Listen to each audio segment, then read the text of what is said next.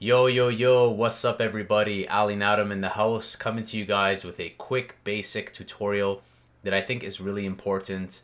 I think everybody should implement this in their projects, and I'm doing it pretty much all the time. So I'm talking about pitch modulation, how you guys can create riser effects just using your instruments or maybe samples. And I want to show you the steps that need to be done so that you can modulate the pitch. Now, when I'm talking about that, I have here a Nexus patch. It's just a choir and it's on F4. So let's say you want to make a riser that's 8 bars and rising in pitch. Let's play it back. So let's say we want to get to F5. What are the steps we need to do to create that motion, to create that automation clip? So in the past, when I was new into FL Studio, I didn't know how to do it, and I ignored a lot of basic things I should have taken a look at. So that's what I want to cover. Here in Nexus, so this is Nexus 2, you can see there's a couple of things we need to do. First and foremost, the pitch range in the top right here. This indicates how many semitones we should rise up to, like our maximum level.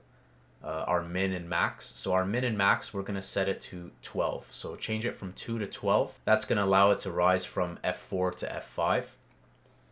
We'll come back to this pitch knob in just a sec. And next we need to go into Nexus and change the settings. So that's in the mod section of Nexus. And you'll see this that says PB range plus, PB range minus. So raise those values from 2 to 12. And again here. That way, if you want to go down an octave or up an octave, it'll work. And last but not least, right-click on the pitch knob and click Create Automation Clip. And you'll see that on your playlist. So now all we need to do, we've prepared it. Let's just recap. We went up here, set it from 2 to 12. We went into the mod section, changed 2 to 12. And all we have to do to this automation clip is tell it, how far should we go up? And in this case, we want to go from 50% to 100%, which is a full octave. And we can hear that in effect.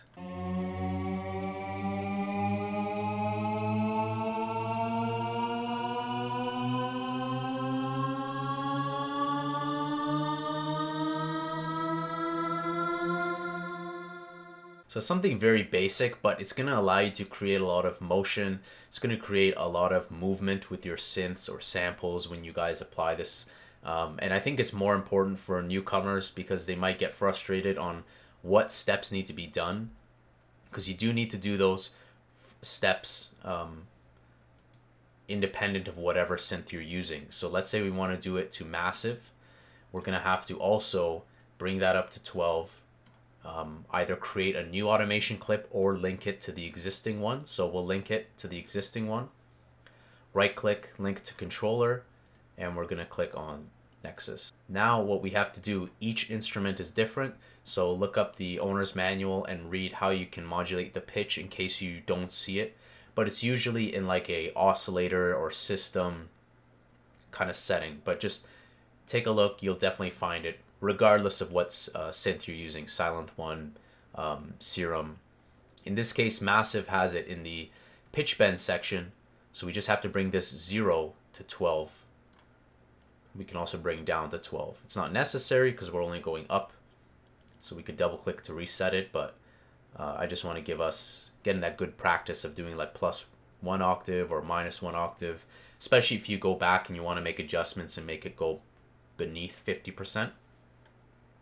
So what we've done now to massive, again, we set it to 12, the range, and we adjusted the pitch bend section in the oscillator window. And now we just have to play it back. Is massive also going up? So let's hear it.